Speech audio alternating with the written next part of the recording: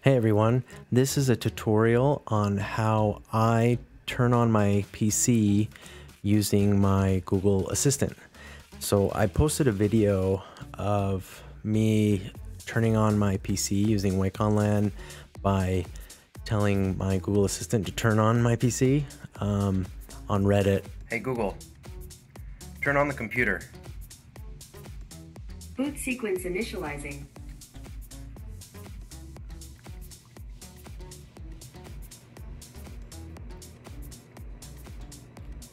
And it got a bunch of comments of like, hey, how'd you do this? And a few people were requesting, so I figured I'd just do a quick tutorial on it. First of all, what I'd like to say is if you've never turned on your PC using WakeOnLAN, the first thing you want to do is you'll need to enable that on your PC. I'm not going to go through that right now because it takes a little while, and there's tons and tons of tutorials. If you just Google it, you can see there's so many tutorials and people who just are willing to, you know, do walkthroughs and tutorials on it. So first check that out. Make sure that you can use WakeOnLAN with your PC, either through another computer or an app on your phone. I personally figured it out using this Depicus WakeOnLAN free app with my phone. And as long as you get the MAC address and IP address and everything like that, then you should be good to go through what we're going to go through today. So first, figure that out, make sure that you can turn on your PC, and then going through these next steps is going to be a lot easier. And you'll be able to do it a lot better. So after you've figured out how to turn on your PC using WakeOnLAN, what you're going to want to do is download this app. It's called MacroDroid. This is what I use. It's called MacroDroid. Go ahead and download it, install it. And what I did first is you go in here and you can do a lot of things. You want to add a macro. And what this does is you can set up triggers, which is something that happens. And when that thing happens on your phone, then your phone will do an action here. And so the action is like, you know, turn on your phone's flashlight or send a text message or something like that, you know. But in this case, we're going to send a magic packet to turn on the PC with WakeOnLAN. The first trigger we're going to create is going to be a webhook. So if you just go into the triggers and you select webhook here, then it will come up with a webhook. In here, you can go ahead and type in an identifier. I'll just put wake. It's something simple. You can see that it adds it to the end there. This URL is what's going to be used to trigger this macro to wake up your computer. So you can copy it now if you want. You can always come back and copy it later. So put that in, click OK. Then you're going to go to the actions. The actions here is what's going to happen once that URL gets pinged. And again, this app will create the webhook. You don't have to do anything extra or special. It's really nice and simple. So once that website gets visited or pinged or whatever, then it's going to do an action. And so you're going to want to search for UDP.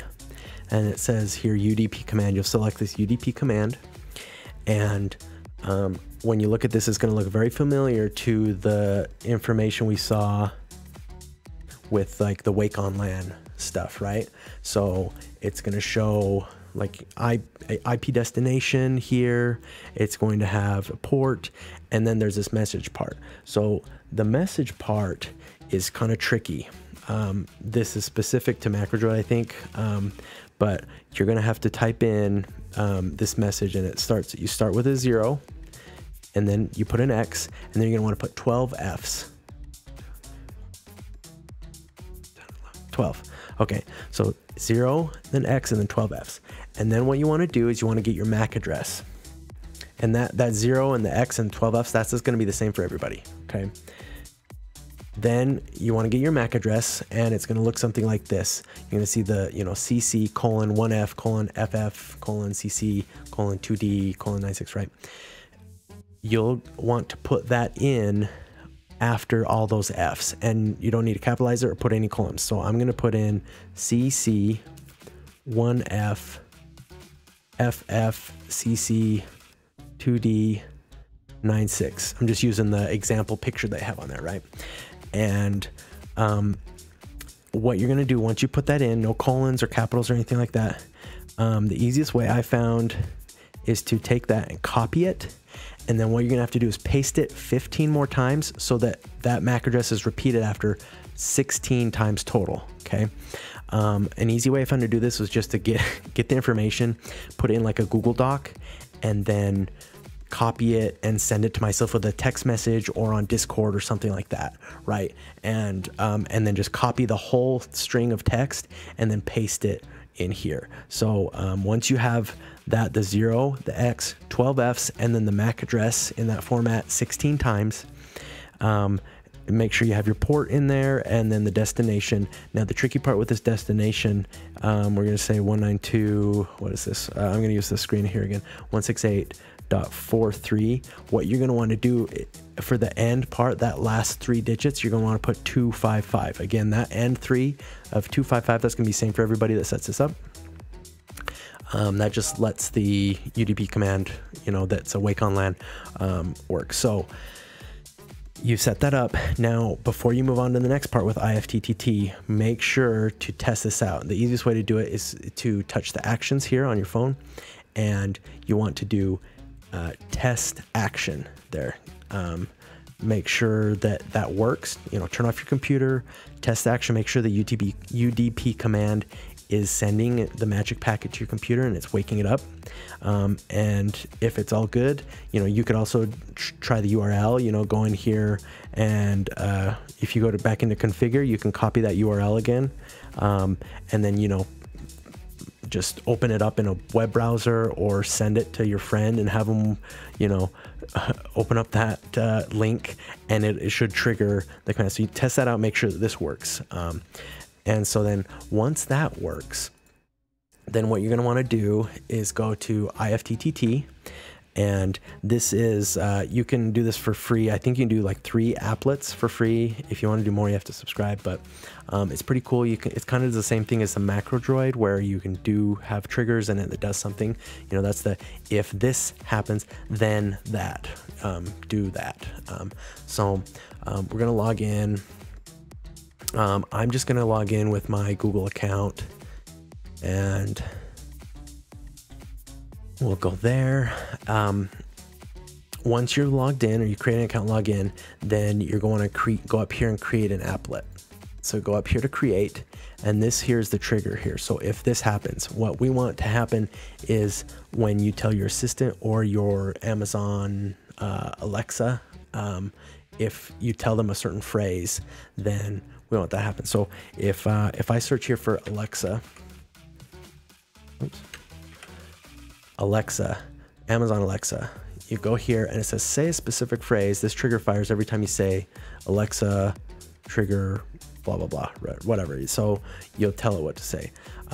On this, I don't have, you won't probably have your Google Assistant or Alexa connected, so I'm going to show you what it looks like. So you click on what you want, then it comes up and here says, hey, you need to connect with your, like, you got it. So you got to go through and connect on IFTTT, make sure it's connected. Once you're connected, then it will be able to recognize your voice. It'll connect with IFTTT. So then what you want to do is, once it's connected, I'm going to go to Google Assistant. Once it's connected, when you hit say a simple phrase, or, you know, say, then it'll come up and say, hey, create these trigger fields. So what do I want to say is turn on the computer. And then you can put in another way to say it. Like if you forget that you said turn on the computer, maybe you're going to say turn on my computer, right?